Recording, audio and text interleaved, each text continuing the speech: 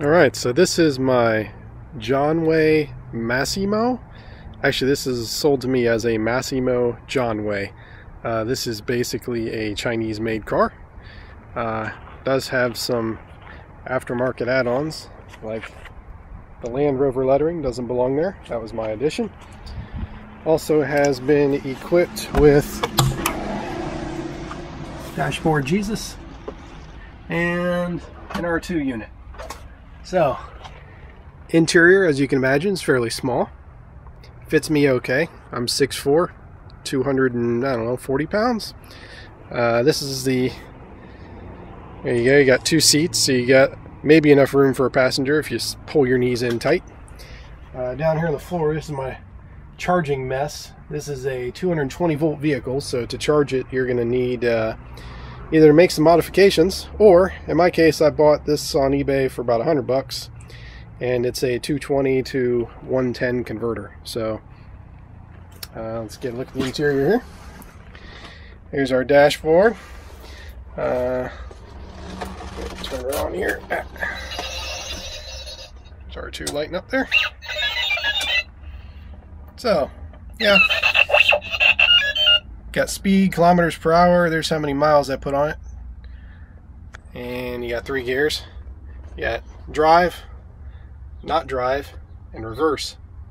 And it does have a reverse backup light and a reverse backup siren, which I have unhooked because, well, it's rather ridiculous. I don't think I'm going to hurt anybody with this car. So, also has an emergency brake. There's actually a little red spot on the dashboard telling me that that brake is pulled. And it's also got an indicator that my lights are on or off. There's headlights. There's no headlights. So pretty cool. Windows are a little strange. They are sort of like a drive-through window. But hey, they're functional, they work. Around back here. Came with this neat luggage rack. Not the highest build quality. The weld joints are a little lousy, but it was free. So there's the back. Land Rover sticker obviously put on there by me. Hot Wheels sticker too. This is actually the real logo of Jonway, which if you flip it around upside down,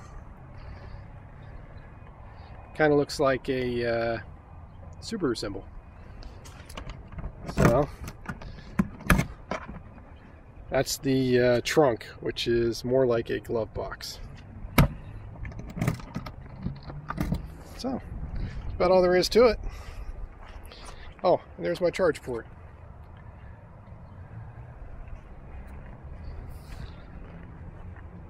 So more in the links.